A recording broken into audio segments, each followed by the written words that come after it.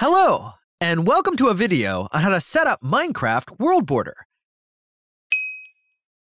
Setting a world border allows you to limit the area you and your players can venture out to. For these commands to work, make sure you have admin rights within the server. See our guide on giving yourself OP access. Scalacube.com/help/gameservers/Minecraft/how to become an admin on your Minecraft server, with all words separated by dashes. Once logged into the game, type in /worldborder center -151.452 -192.455 to set the center for your world border. To set a world border a specific number of blocks away from you, type in /worldborder set 500.